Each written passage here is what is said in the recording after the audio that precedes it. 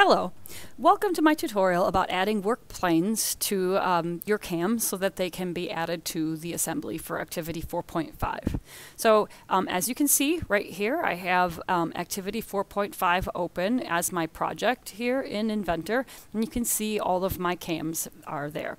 Now you will be assigned a cam, and for the moment I'm just going to choose the eccentric cam here. I'm going to double click on it to open it. You're going to be assigned a cam, and the first thing I'm going to tell you to do is to change the parametric dimension, that D, that we did when we made these cams. So I'm going to give you a number, and so let's say it was 2. So I'm going to go ahead and actually let's make it like 1.5. Let me make one that actually nobody else is going to have. So how about 1.675? I just made that number up so that it's different than yours. So you're going to change D, and you're going to hit done. And then you, before you do anything else, let's go ahead and do a file save as.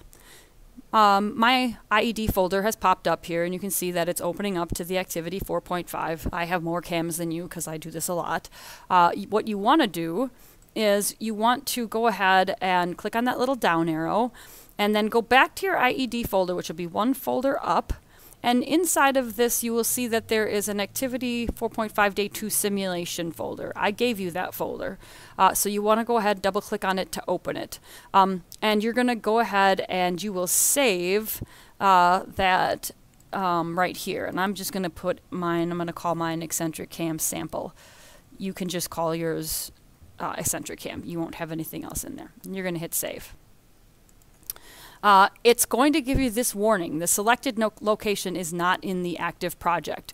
Do you wish to continue the save? Yes, yes you do. So now you're saving it to the correct location. Now we need to add 3 work features in order for us to be able to proceed to the next step.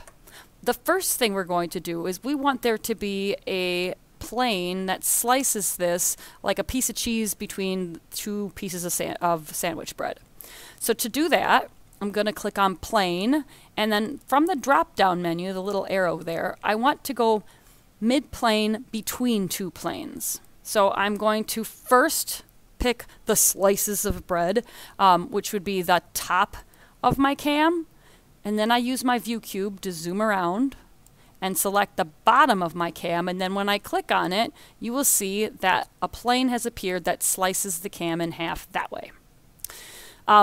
Then I want to add an axis that pokes out through the middle of the hole that this is going to sit on the axle.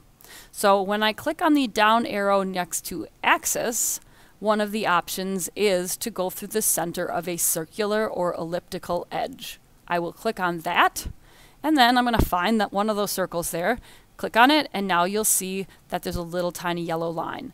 By the way, if you have a hard time seeing the line and you'd like to make it a little bit bigger, you can just kind of click on it and drag it, and that makes it able for you to see it a little more clearly.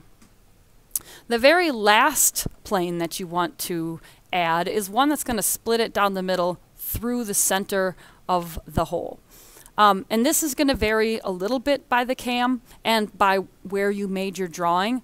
So hopefully you all started your cams as instructed on the origin, on the 0, 0. If you didn't, this is going to be a lot harder. So you'll notice over here in the model view that one of the, there's a little file folder, and this is in every single Inventor part that there is, called origin. If I click on the little triangle next to origin, it will open up and you will see a whole bunch of stuff that exists. It's basically the coordinate system that allows you to figure out which way's up and down and side. And as I highlight over each of these, you will see that there are some planes that exist in my drawing. What I'm looking for, and in my case it's this YZ plane, I'm looking for the one that slices it down the middle. And if it doesn't look like it's slicing it down the middle, if I give it a view from the top, you will see that clearly that is the correct plane. Now, I want to first make it visible. So I'm going to right click, that's my middle finger, not my index finger, right click, and I'm going to turn it on, so visibility right there, and now I'll see it. So now you can see as I scroll around, hey, there's a plane there. If I'd like to make this a little bit bigger, for these planes, what you have to do is, again, go back over here, right click, and uncheck auto resize. Uncheck that. Because then that allows me to, if you kind of go here and highlight over it, one of them moves it around, and the other one, the other corner, oops, which I just lost here, the other corner makes it bigger, and then you can see it. So at this point, you should have 3 work features. One that slices it down the middle like cheese in between 2 pieces of bread, one that slices it down the center that goes through that hole, and one that an axle or an axis that pokes out through the hole in the center of your cam. At that point, since I've already saved it in the correct location, I can just hit either Control S or the little save icon up here, and then I'm ready to proceed to the next part.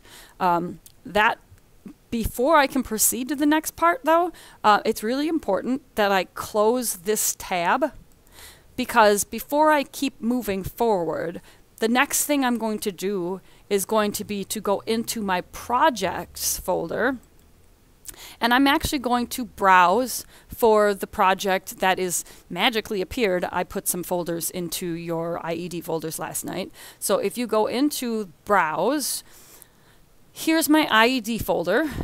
There is that activity 4.52 day simulation.